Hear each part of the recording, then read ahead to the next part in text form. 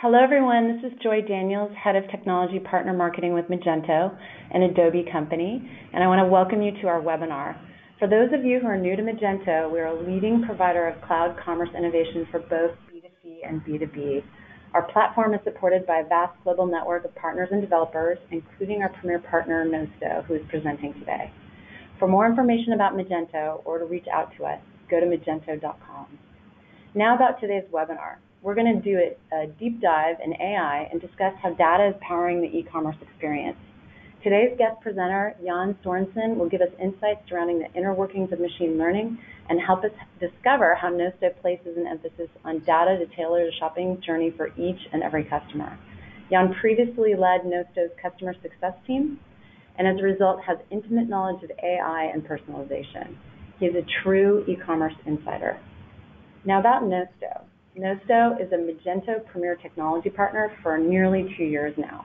They have a powerful personalization platform which enables merchants to deliver personalized customer shopping experiences at every touch point and across every device.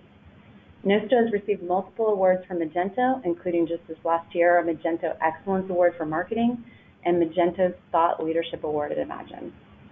We will have time for questions following Jan's presentation, so if you have questions you want to ask, please submit them in the questions portion of your toolbar.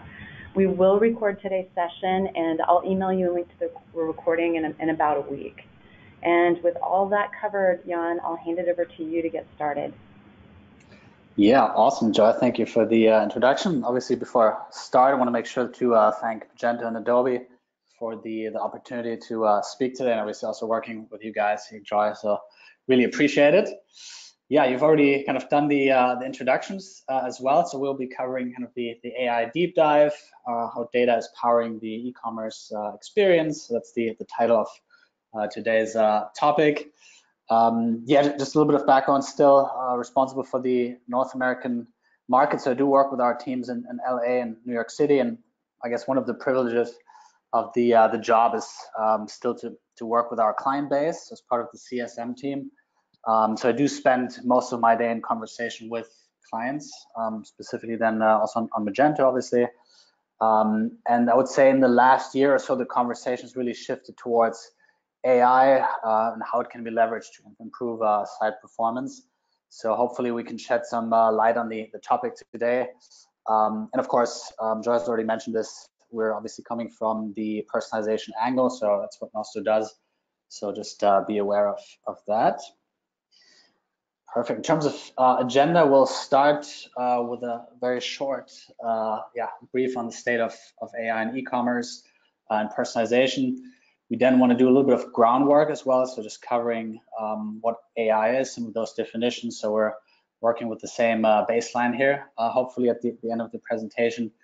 I think then the more interesting part starts around the applications, how it's being used right now to power different technologies, some of them visible, some of them not immediately visible, and then what some of those important data points are that can be leveraged as well. And hopefully we'll have time then to look ahead as well. So maybe a little exercise where we try to look into the future. Obviously that's a little fun exercise. Cool. Let's get started with the state of AI and personalization in e-commerce. Yes, so I think if you read most of today's, trend reports and digital marketing and digital e-commerce reports, for example, e-consultancy ones, you obviously read that most of the sites and the priorities nowadays are really focusing on the customer experience. So I think looking at the e-consultancy report, 78% of digital companies trying to differentiate themselves through the customer experience, CX. And that has really shifted, I would say, from the last decade. We've gone from measuring the value of your journey solely based on kind of product pricing and availability and the assortment to really putting a huge emphasis on the quality of that journey. So I think simply put, all of us, we want to make sure that business understand what customers like, what they don't like, what suits us best to kind of deliver, I would say, a world-class customer experience. But we also do believe that there's a bit of a disconnect as well. So many folks do believe they have world-class UI, but then if you ask their clients and customers, is that really the case? And they might actually then say it's not the case. So I think this is the study from Bain here as well on the top right side, where they asked companies and then their customers. So there's a little bit of a delivery gap, and this is what I see also oftentimes when I speak with prospects in our industry. Quite often, if I speak with them and ask them, they do believe they have a super dynamic website, they have a great email program, but if you dig a little bit deeper, you see that not all of those strategies are in place that perhaps should be in place. So I do believe that AI can close this delivery gap, and hopefully, we can give some food for thought in this presentation. Good. So how do brands deliver on this expectation? I think with artificial intelligence shaping the future of e-commerce, I think retailers are able to learn more about their customers than they currently can, and as a result, then obviously transform the quality and relevance of the experiences online. But I think the biggest shift that we're seeing really is that we're reaching the end of this current status quo on, I would say, this manual test and target based conversion rate optimization. So oftentimes when we speak with clients, they're already using perhaps split testing tools, which obviously then force you to collect data, make assumptions, test, deploy, measure, and then repeat. So lots of steps that are not really, I would say, fast enough for this real-time world that we live in. So very slowly, we're gradually moving away from that world into a more automated future. Obviously, we're not there yet 100%, but you can see this starting to be the current practice. And this then touches every aspect of the customer-facing interaction. So customer acquisition, conversion, retention, optimization as well. And then I think on top of that as well, the fact that we then plug the customer experience, make sure that it's also tying it into your specific business metrics as well. And I think what I think is most exciting about this is that we are going further than we can with what humans can do. So we're not just replacing work that humans do, but we go beyond those capabilities as well. So hopefully we can give you some insight here as well. So I think for me, that's probably the most exciting part. But yeah, we'll maybe take a step back and talk a little bit about the definitions. I know there's a bunch of definitions flying around. And we want to make sure we're on the same page here and understand what those terms mean as well. So let's start with the term of artificial intelligence. I think it's obviously ever evolving, but generally speaking, AI is used to define a self-aware and autonomous computer that exhibits intelligence on a human level. So the objective of AI is to solve problems without explicitly being or telling the computer what the problem is. It's general intelligence, should be able to apply it in multiple contexts, exhibit essentially general intelligence on a human level. And I think we're a bit far from adopting true AI, which is a state where machines can really replace humans altogether. But even with limited AI, we're going pretty far already. So I mean, you've seen all of those anecdotal examples about optimizing traffic flow. I'm sure you've seen this Netflix documentary on the Go tournament as well as a computer beating a Go player. So a lot of interesting use cases as well, but maybe to make it a little bit more relevant, so applying it in an e-commerce context. So I think here the key to driving AI is teaching your system to identify patterns in consumer behavior and then create algorithms that evolve and determine the output according to that behavior. So I think this really describes an important subset of AI, and you might have heard about it. It's called machine learning.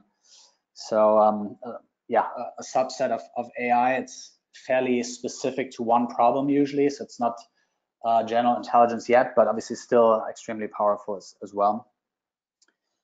And two terms are important in this context because they also get thrown around quite a bit. So One is deep learning or neural networks, so it's an approach to trying to replicate how the brain works.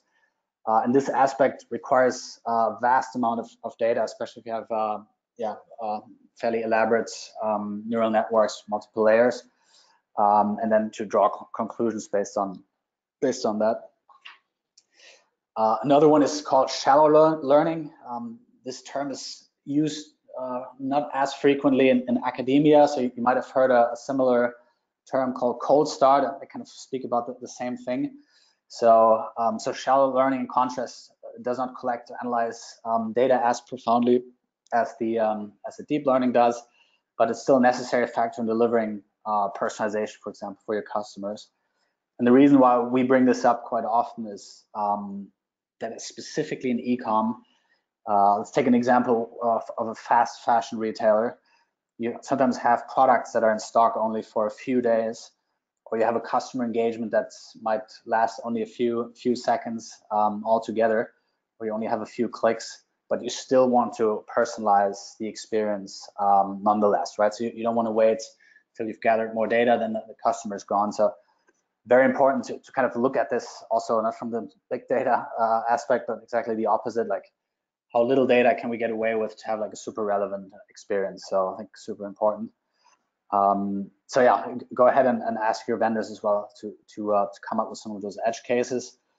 And one note here as well, so there's a little bit of a delay between what is discussed in academia and what has real world applications in e-commerce. And one of the big reasons, something coming straight from our data science team, is basically that we have to deliver those experiences in real time. So sometimes you see really cool articles about what can be done with AI, but then think about can we deliver this in real time in 8 to 10 milliseconds, because that's the requirement in e-commerce. So slight delay always. Great. So let's get to the more interesting part, the applications of AI in e-commerce. I'm sure you've seen loads of articles around how AI is being used in fraud detection and payments. It's being used for voice detection, chatbots, search, and so on. But we want to talk a little bit more about the relevance for the customer journey in particular for your store. So I think that's our angle anyway. So, and one big thing, and you'll start seeing this not just with personalization platforms, not just also, let's say, on the e-commerce platform side, but I would say across all tools and platforms that you use, is using machine learning for multi-layered marketing decisions and then opportunity surfacing. So what does that mean? So I think the trend is really shifting towards where predictive intelligence and ML can surface these fairly reasoned and complex decisions for people more or less just to confirm, right? Because those decisions are so complex that the human can't really fathom what's going on. But yeah, you're more or less in the role of accepting or then not accepting that decision. And a practical example is obviously the user journey, which in this day and age happens across different devices, happens across different marketing platforms, happens on your site as well. So it becomes fairly complex and the permutations become extremely high. So yeah, and even today, if you look at, for example, Facebook, it allows you to place ads across their entire suite of products, whether it's Facebook, Instagram, Marketplace, and so on. So that's obviously AI then placing those experiences across those platforms. And this is just becoming more and more complex and taking into consideration more and more channels as well, making sure that we optimize for CLV and so on. So I think this whole cross-channel orchestration is a huge field for AI to work its magic. And along those lines, I think this opportunity surfacing, so as mentioned, the tools will hopefully then help you surface those opportunities as opposed to you having to set up the entire orchestration, right? So I think that's how we see personalization act out, and segmentation as well, where the tool comes to you with suggestions and oftentimes hopefully segments that you hadn't previously looked at. I think, yeah, let's stick with the segmentation tool actually. So instead of, going for a hard-coded self-defined segment, let's say 30-year-old women who like yoga as an example, I think this new breed of tools, they will surface a segment for you and suggest specific action as well. So I think very, very exciting times ahead for us. Good, and this is a subset of this opportunity surfacing that I'm going to talk about here. This is shameless plug. So this is what Nosto does as well for our segmentation tool, is to kind of define a customized sales funnel for each unique store. So I'm sure we all work with sales funnels. We all take different action based on where the customers in the sales funnel and the journey. But of course, each store is unique. So let's take, for example, a Magento powered B2B side on the one hand, and then a fast fashion customer on the other. So I think the sales funnels probably couldn't look more differently, right? So a B2B prospect probably needs to be engaged over a much longer period with content and custom quotes and one-to-one communication, so on, custom pricing. Whereas perhaps a fast fashion client and a prospect might convert immediately if you have the right products and the right offer. So that also means that the definition what a prospect and visitor is completely vastly differ between sites. So yes, so I think currently what we see, most clients would use strategies like defining page views to infer whether it's a prospect is hesitant or has any intent. But I think machine learning can definitely help you in a huge way to improve that. So huge application, I think. And of course, this continues throughout the whole funnel. So it's not just prospects. If you look at what a loyal customer is, I mean, fast fashion, it's definitely going to be different than a B2B client that you might have for 10 years or more. So yeah, just going in with a fully customized a funnel for each individual store, which also can shift, right? So if your product shifts, then perhaps your funnel will also look different as well. So very interesting applications as well. Great. Yeah, moving on from this example, we talked a little bit about the opportunity surfacing and machine learning generated segments. I think one huge application you will see as well is kind of multi-goal optimization, and I think this is a field where humans really have difficulties in. So optimizing a store, not just perhaps for one goal like a customer experience, but then also the entire business that sits behind it. I can actually give a good example from my days at a large fashion retailer back in Europe. So it was early days, but we did have a pretty advanced CRO practice, a conversion rate practice. We had a great purchasing department, so we did have amazing inventory as well. So as part of the CRO practice, we really optimized, obviously, for all the metrics, the conversion rate and AOV and so on.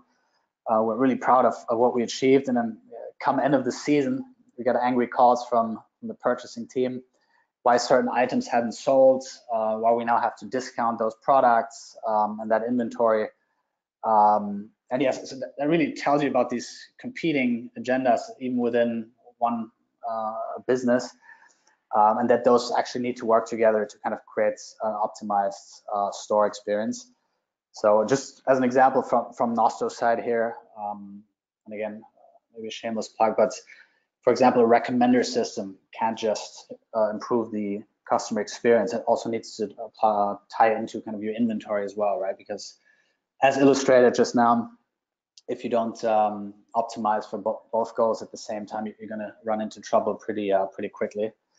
So I think this aspect of multi-goal optimization is going to get more and more complex and take into consideration more and more steps in the back end, basically all the way to the purchasing department, making sure that the whole flow is optimized, which is again a fantastic example of where machine learning can probably help you out as well. Great. Yeah, another example here, custom stores that are created on the fly for each individual user. I think it's probably the most illustrative example as well. So every store usually has completely different types of customers who engage on the site. And this example here, you can see Zoe's experience and Zach's experience. So perhaps Zoe is a yoga fan from California who shops for yoga-related items, whereas Zach from Oregon, who's into trekking and outdoor sports, yeah, has completely different preferences altogether. So I think by applying machine learning and AI to understand kind of the individual needs of Zach and Zoe, you can create those completely different on-site experiences for each one of them. So yeah, I think in this example, you could see that the navigation bar has been changed. You can see that the banner imagery has been changed. You can see product recommendations have been changed as well in video, and some of the content blocks as well. And I think maybe to take this one step further, that's why I'm also so excited about Magento and Adobe working together nowadays. I think taking this one step further, I think you will see a lot of the content also being created on the fly. So not just the shop experience, but the actual banners and content and so on, and even the copy. So I think there's lots of work to be done, but yeah, very excited to see what's going to happen here in the future as well. Great, and then there's again a lot of stuff under the hood that you probably might not even see, and essentially you will just see how the customer experience is getting better and better, but perhaps you can really pinpoint what's happening exactly. So one example that I like to bring up over and over again are replenishment recommendations. So replenishment recommendations, obviously for products that you can buy over and over again, which is fairly easy thing to do if the product has structured data around the replenishment cycle. So let's say if you're buying 30-day pack of contact lenses, they're usually obviously then used within 30 days. But what about other product types? So cosmetics and nutrition are actually a good example here, where maybe the use of those items isn't completely clear cut. So it might be some people use 30 days and other people can use the same product for a whole year. So I think again here, that's a fantastic application where machine learning can model those replenishment cycles down to each individual user even, and then making sure that you surface the the right experience here as well. So I think again, maybe a little bit frustrating that you can't really take action yourself, but I just know that there's obviously a lot of positive things happening here under the hood as well, which should obviously then increase or better your the customer experiences as well.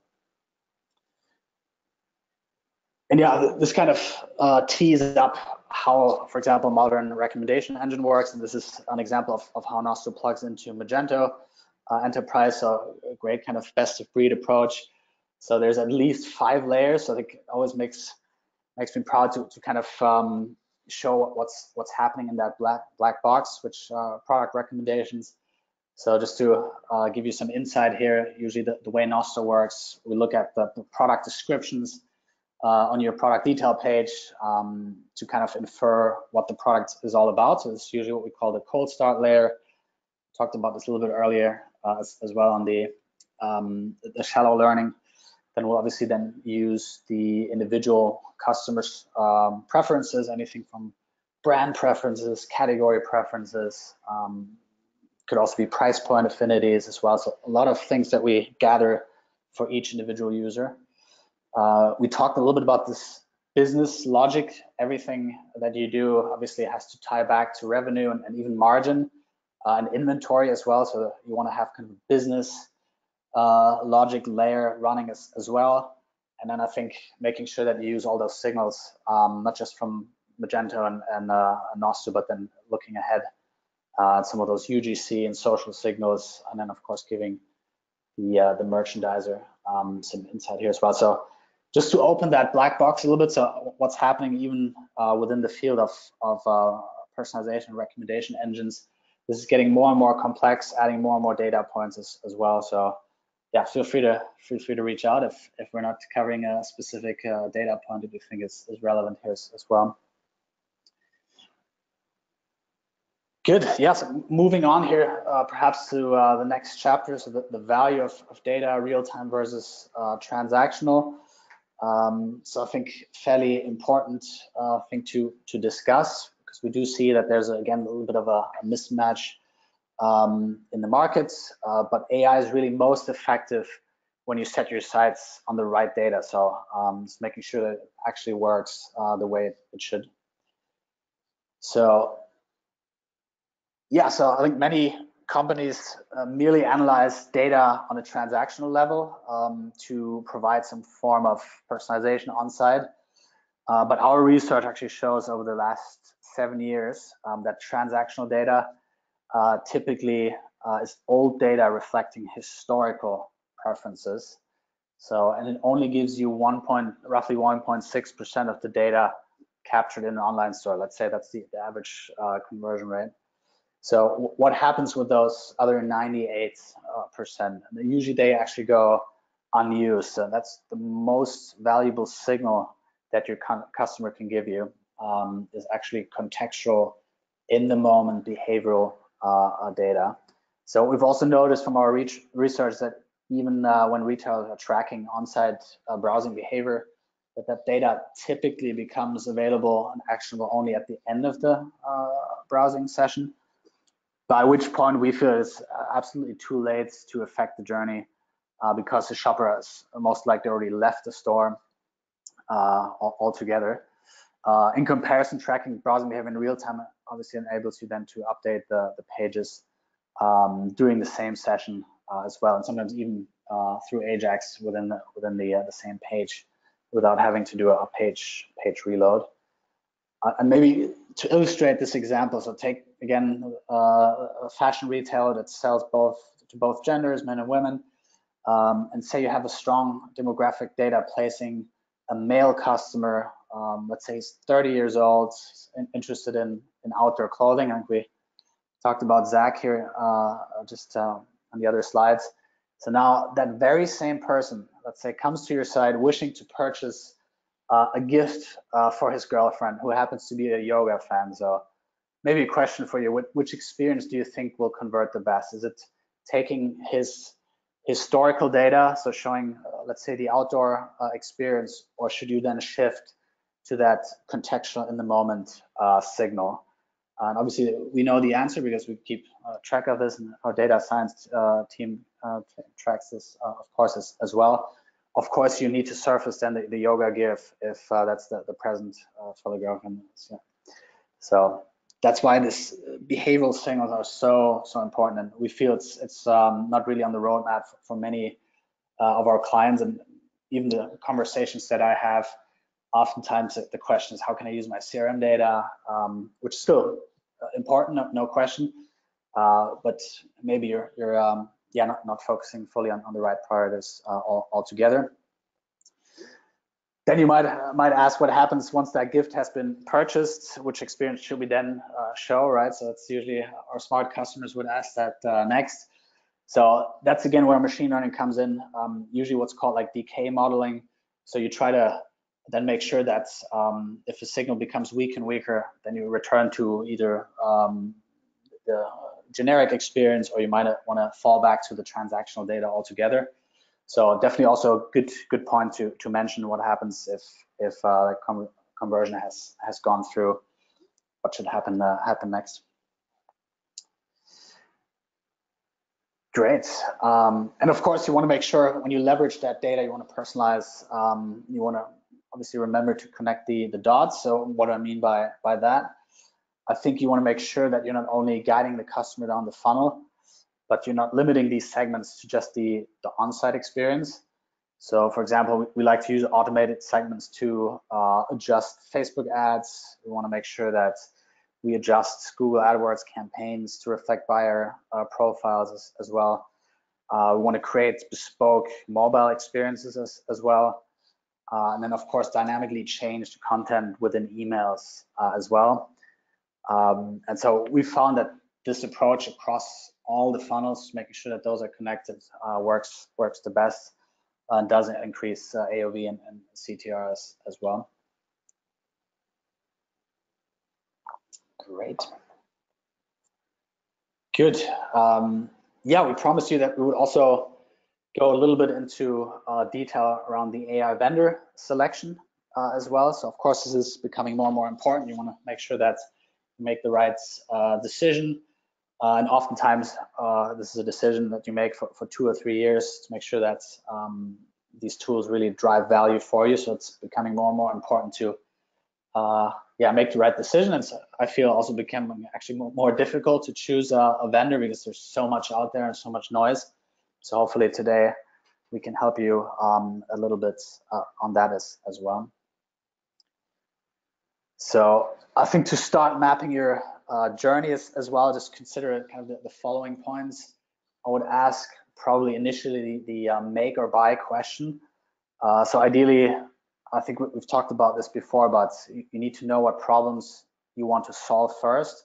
And if it is a common problem, I would say just talk to the vendor landscape. And only if it's a unique problem that only you face, then it might be a good idea to kind of making a decision towards building out an AI practice in-house if you're a larger e-commerce retailer. And I will also say this, obviously AI is a powerful tool, but it's obviously not going to solve all your problems, right? So it's not a panacea here altogether. So also make sure that you have all the other points covered as well in the e-commerce experience. Second thing to really look out for, and this is really, really important, very, very important for us, is to look for that e-commerce focus and make sure that you look at vendors that practice, I would say, almost e-commerce exclusively. So I think the problem with some of those tools that you see out there, they're fairly generic. They're used to optimize, gambling websites. They're optimized to, they're used to optimize travel website, banking websites, and so on. So it's more of a, I would say, a different problem that you're solving altogether. So I think you might end up with this broad set of tools that doesn't really fit e-commerce. And then there's something to look out for as well as like network effect. So when you have a tool that works exclusively with e-commerce, usually that big data is used to split test and optimize those algorithms across stores. So something we do, for example, at Nosto as well, where we leverage that data that we see across stores as well. Yeah, and then literally go by revenue impact. So this is maybe something I see oftentimes in conversations, is that AI is almost used for those edge cases a little bit. You're kind of losing track of the biggest problems that you have. So definitely go by revenue impact. Make sure that you buy tools that then influence most parts of your revenue streams as opposed to some edge case altogether. So I think super important. And then maybe in the end, from my perspective, do you need a standalone AI practice? So that this comes up as well. So should we build a separate entity in the company that just looks at AI separately? So we feel it's always an applied science. So my suggestion initially is to ask how AI can improve your kind of current initiatives, whether it's on the CRO side, whether it's on the ad acquisition side, as opposed to having a standalone practice. But again, up to you. If you're a larger entity as well, it might make sense to have a separate department. Perfect. This may be a fun exercise to look ahead in what AI has in store for us. Maybe as a caveat, so obviously no one can really look into the future. Otherwise, probably not hosting a webinar here. But I think it's still fun to look ahead and try to make a prediction how the future of e-commerce can look like powered by AI. So what are essentially what is the role of the modern e-commerce business owner in a world where acquisition and conversion and retention, many of those things are automated, and even things like fulfillment, payments, and dropshipping, all of this can be automated to a large degree. So what do we end up doing? Right? What's our priority altogether? So I feel there's a few end game scenarios as well, and of course we'll just restart our tool here, PowerPoint. So bear with me 1 second. I did clean up the desktop as well, so should be good. Good. So we'll just continue moving right along. So I think one end game scenario, and this is maybe, I would say, almost the Amazon end game scenario. So achieving a conversion rate of 1, so making sure you have a fully predictive e-commerce future, right? So yeah, I think what you're aiming to do is to make sure that like products almost, yeah, out of like a magic wand just appear on your doorstep without you necessarily having ordered them all together. They just have such a great fit that you will just accept and you'll say, I'll buy this product because it just fits my needs and desires and constraints, obviously budget constraints, so well that, you know what, I'm just gonna keep this product. And yeah, so this conversion rate of 1 is certainly one end game scenario. You need to, I guess, differentiate a little bit between need and want products. So if you have a need product, let's say you're buying groceries as an example. So of course you have these smart fridges. If you run out of milk, then you just automatically buy more milk, right? So getting towards a conversion rate of 1 is not that difficult. I think it's more difficult than to do that with want products. So obviously things like fashion, if we go back to that, where you basically have to also understand a customer's yeah, I would say motivational systems and their lifestyle and their personal schedule and their moods and so on. And you have to get the customer through a sales funnel, which we talked about earlier. So there, probably the conversion rate of 1 is still a little bit off, but it's not impossible either. But that's probably the fully predictive conversion rate of 1 future. And it's, again, not even today, not completely yeah, future land. So if you look at Amazon, they do have those predictive warehousing where they do ship items already to those fulfillment centers, essentially waiting for you to order them. So it's not completely out of the question either, right? So we're already marching toward that future as well. So I think very interesting how brands will then work within that ecosystem.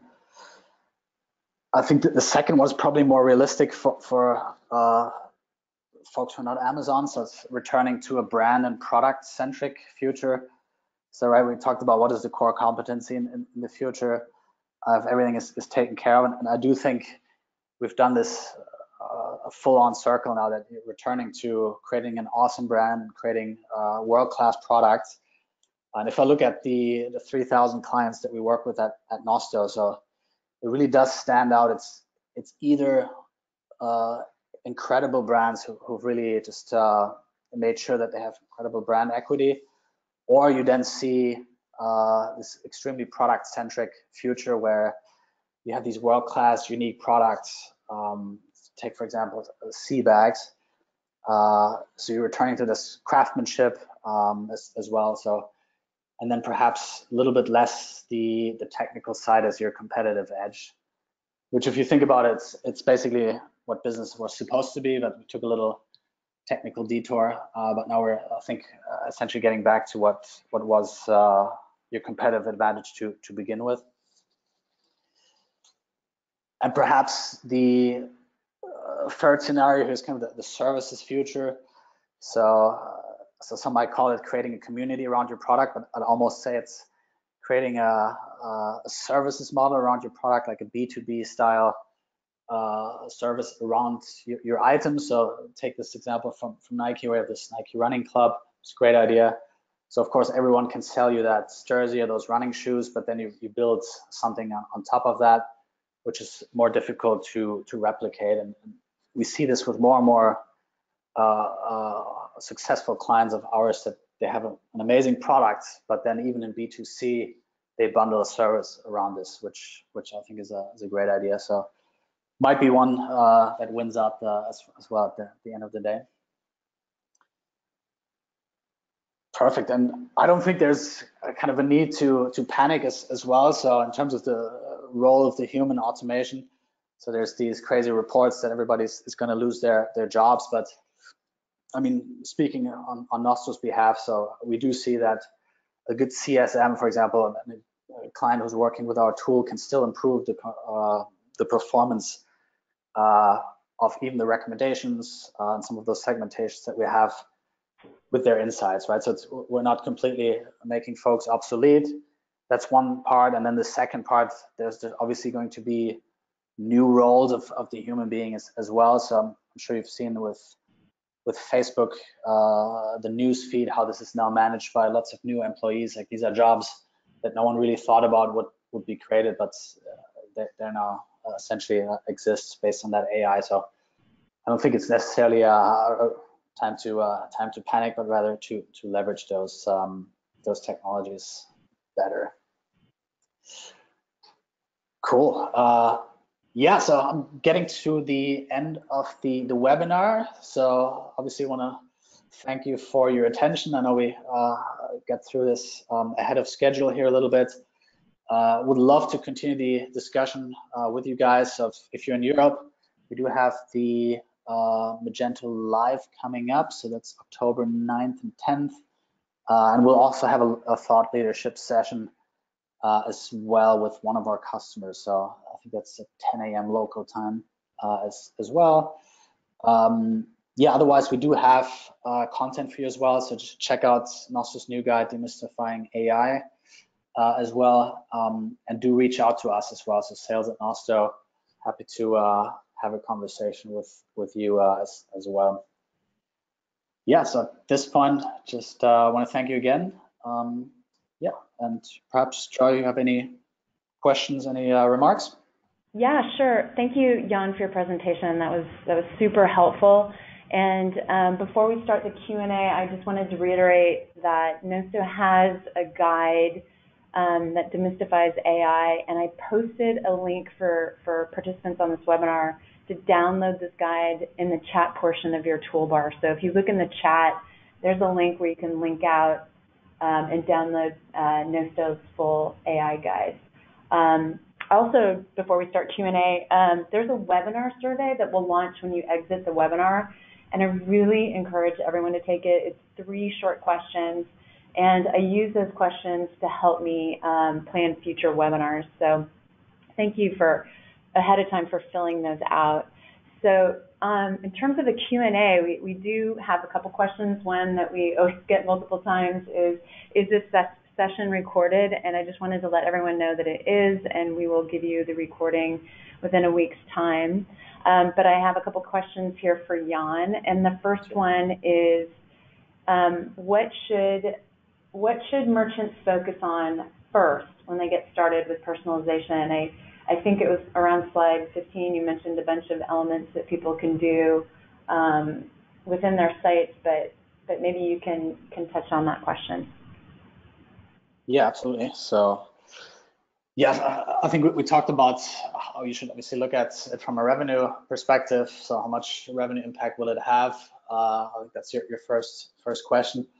But then I would follow a maturity model. Whatever tool you use, whether it's you're buying an email tool or standalone personalization tool, usually you have these low-hanging fruit around which strategies to use first. And maybe I'll make this relevant with a Nosto standpoint. You might want to start with the product recommendations. Then as a step 2, you want to have those product recommendations appear in your transactional emails. And then as a step 3, once that is successful, you want to continue with starting your journey on automated segments.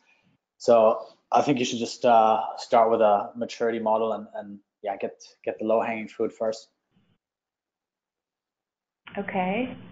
I have another question. If participants want to get in touch with Nosto for recommendations, what are their options in terms of consultations or gathering more information? What do you suggest?